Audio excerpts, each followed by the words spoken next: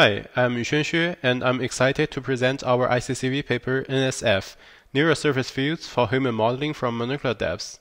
This is a joint work with amazing collaborators from University of Tübingen, Tübingen AI Center, MPI Informatics, and Meta Reality Labs.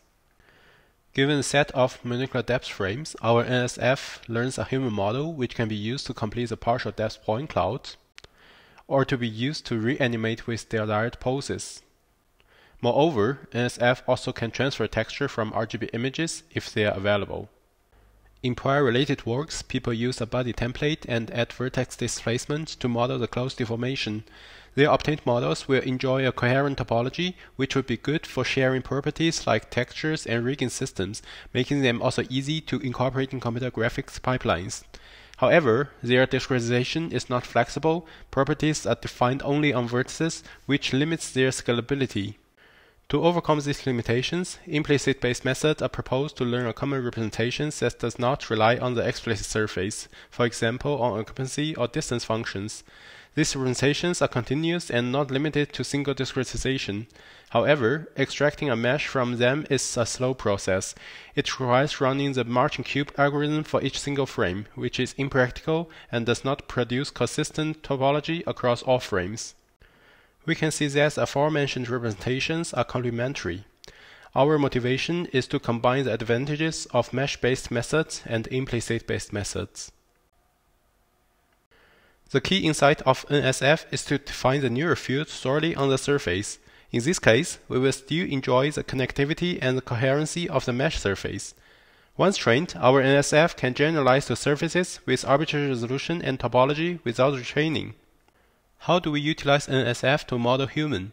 The first question is how to obtain the surface to define NSF. We use iterative root finding to canonicalize input depth point clouds, and then we use a neural network to model the complete canonical shape implicitly using distance field. After we have the implicit canonical shape, we can define the neural surface field on top of it. Here we build a neural surface deformation field which predicts a pose-dependent deformation on the surface. After training, our NSF can reconstruct meshes at arbitrary resolution with temporal consistency. Here is the full pipeline. We start from canonicalizing points, learn the implicit fusion shape, define the neural surface field, learn surface deformation, and reposing to provide the cycle consistency self-supervision.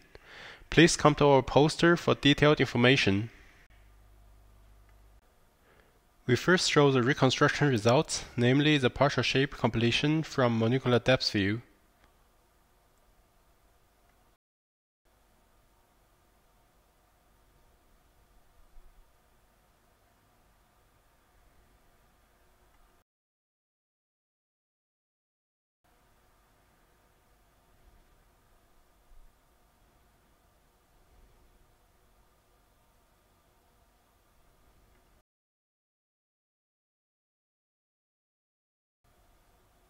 Here we show the reanimation of the learned subjects with desired pose sequences.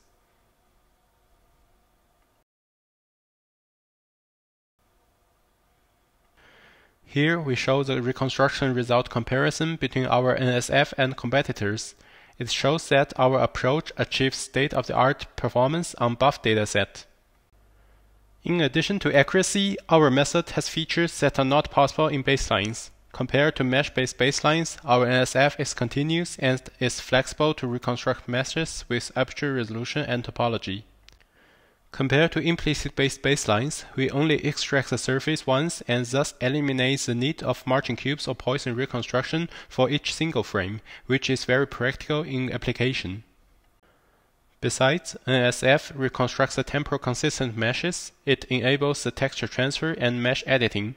For example, we can transfer the upper body texture from the source to target easily. We propose NSF, a hybrid representation which is more efficient than existing representations. In human modeling, NSF is faster and keeps coherency compared to implicit-based works. It is also continuous and flexible compared to mesh-based works. We believe this hybrid representation can have a variety of useful downstream applications and contribute further to the community. For more details and results, please refer to our paper and the project website. If you have any questions and suggestions, I warmly welcome you to our poster session on Thursday, 5th of October.